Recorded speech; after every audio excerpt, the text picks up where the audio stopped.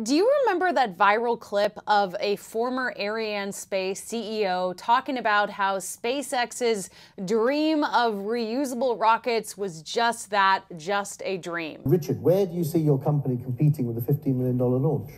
Am I connected? Yes. Yes. So today, I mean, SpaceX hasn't launched into the geostationary orbit yet, but I mean, they're doing very well, and their progress is going forward amazingly well. What I'm discovering in the market, though, is that SpaceX primarily seems to be selling a dream, which is good. We should all dream. I mean, I think the $5 million launch or $15 million is a bit of the dream. Personally, I think reusability is a dream. And I think recently I was at a session where I was told that there's no recovery plan because they're not going to have any failures. So I think that's a part of a dream. So at the moment, I feel that we're looking, and you're presenting to me, how am I going to respond to a dream? And my answer to respond to a dream is, first of all, you don't wake people up. They have to wake up on their own. And then once the market has woken up to the dream and the reality, then we'll compete with that. But they are looking at a price which is about half yours today. It's a dream. Well, all right. Supposing that you wake up and they're there, what would you ellieinspace do? We would have to react to it. I mean, they're not supermen, so whatever they can do, we can do. We would then have to follow. But today, at the moment, we don't see it as a reality. Super women on our staff. Yeah. So, I mean, it really is a theoretical question at this moment in time. Yeah, I personally don't believe it's going to be theoretical for that much longer. They've done everything they've almost said they can do. I mean, that's true. Well, I thought about this clip recently, not because of SpaceX, because they've clearly proved that reusability is a thing, but because of that word dream and dream chaser. In fact, I have never made a video about Sierra Space's Dream Chaser, and it was one of the first videos that I was told to make when I was starting my channel, Ellie in Space. Now, this was all the way back in 2021. I wasn't really that familiar with any of the, rockets at that point and had to learn my way around the different companies, SpaceX, Blue Origin, ULA, and of course, one of those, Boeing, of course, and one of those being Sierra Space. But here we are over 4 years later, and I still have never made that video about Dream Chaser, and that's because it still has yet to fly. And the reason I'm making this video is because we got some pretty unfortunate news, which makes me think that we probably won't see it fly until at least 2027, and even then, it's not looking good, and I'm going to explain why. Now, Ars Technica put out a great article, which is what clued me into what's going on with Sierra Space.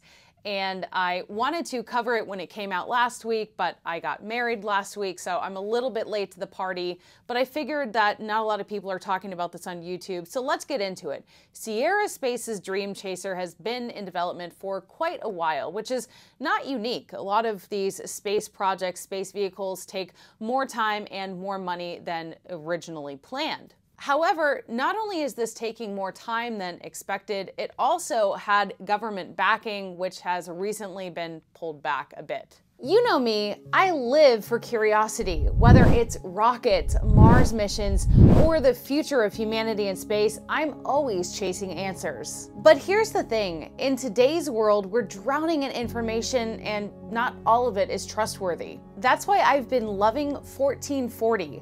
It's a knowledge collective built for insatiably curious people like us. Instead of doom scrolling through noise and algorithms, 1440 gives you fact-checked, human-curated knowledge. They cut through the chaos and give you just the clarity you need to actually understand the world. And the best part is, you're not alone. You're joining a community of curious minds who care about truth, discovery, and connecting big ideas. For me, curiosity isn't just a trait, it's a muscle. And reading 1440 every day feels like exercise for that muscle. It keeps me inspired and it makes me a better storyteller for this channel. So if you want to grow your curiosity daily and get clarity in the middle of chaos, Join me and millions who come to 1440 every day to learn, explore, and make sense of the world together. Head to join1440.com, that's join1440.com, and start your journey with the Knowledge Collective. Stay curious, and I'll see you in space after I read my 1440. Dream Chaser is a lifting body spaceplane being developed by Sierra Space, and the cargo version is called Dream Chaser Tenacity.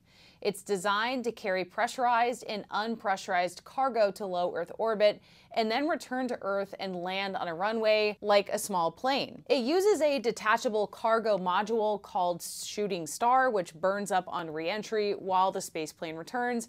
And its design is actually derived from NASA's old HL-20 concept from the 90s. So it's a bit different than Dragon or Starliner. It doesn't parachute down, it's a winged sort of vehicle that glides and lands, and that gives it some advantages if it can be made to work reliably. But how did we get here to this point where I've known about this but really haven't been compelled to cover it because not much is happening? Well, here's a rough summary of the rough road that Dream Chaser has had. Originally, Sierra proposed a crewed Dream Chaser under NASA's Commercial Crew programs in the 2010s, but lost out to Boeing's Starliner and SpaceX's Dragon in the key awards. Rather than giving up, Sierra pivoted the design to cargo missions to serve the ISS under contract. And as of now, the first flight, Demo 1, is scheduled for late 2026. But, and this is the big but, NASA and Sierra Space have just modified their contract such that NASA is no longer obligated to accept Dream Chaser for ISS resupply. Instead, they'll do a free flying demonstration in late 2026,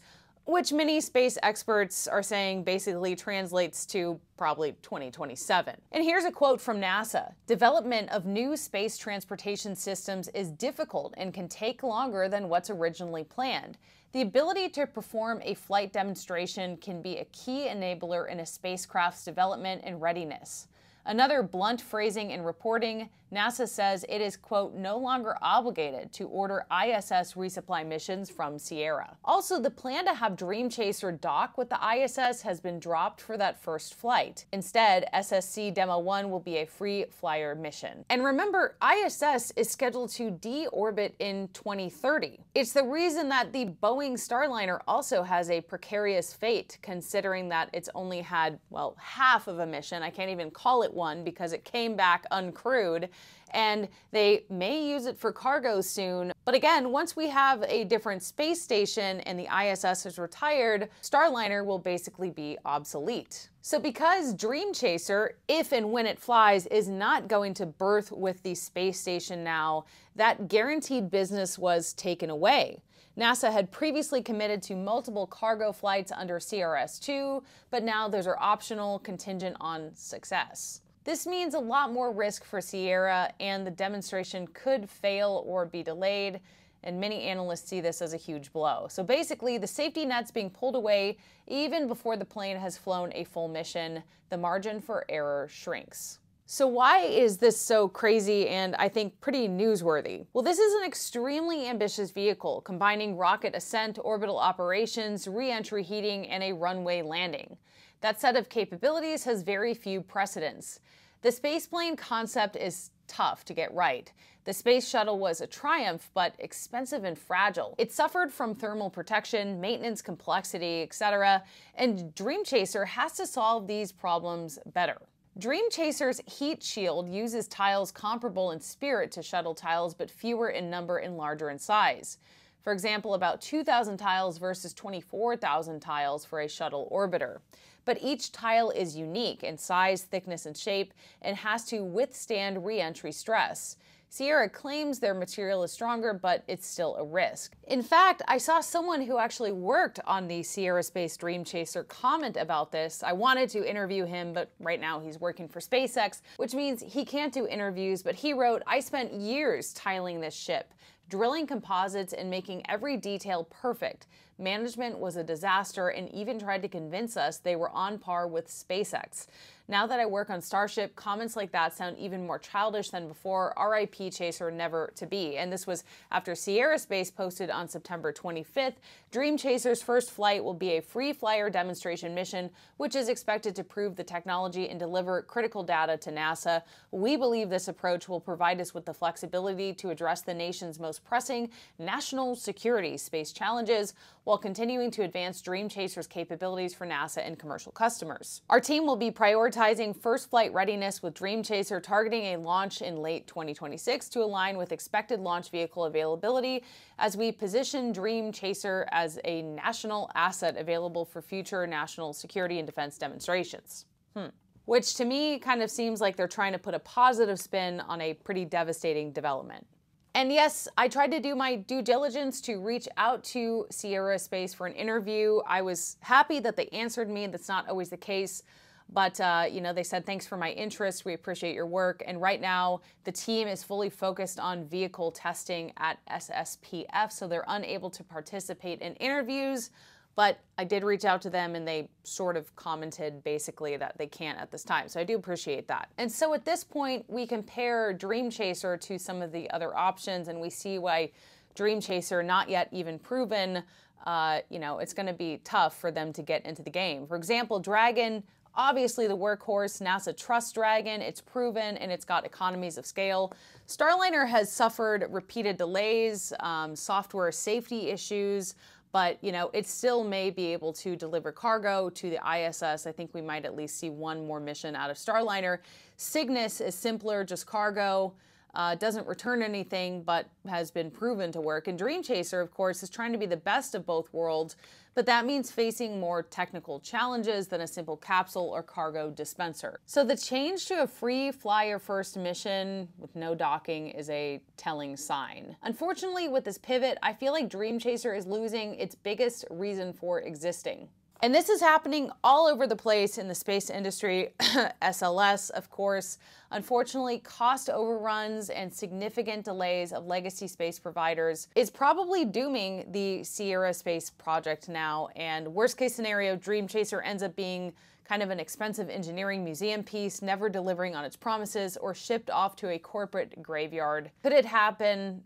It could, and I really hope that, you know, maybe I'm wrong. Maybe in 2026, late 2026, they'll launch and they'll get things going and they'll have some successful missions. But I just wanted to finally talk about this. I feel like, you know, the way that it was worded, it kind of seems optimistic, and I see it as, you know, moving backwards and in the wrong direction. So here's my first, and who knows, maybe last video. Probably not. We'll probably have more developments with Sierra Space Dream Chaser, but it is another reason that, you know, I'm not over here constantly trying to be a SpaceX fangirl, but they deliver, and I think SpaceX is the reason that we will actually secure a real presence in space for the foreseeable future. So thank you so much for watching this video. I hope that you guys enjoyed it. I appreciate all of your support on Ellie in Space. If you liked it, please make sure to give it a thumbs up, subscribe to my channel. It's free, and I'll see you in the next video.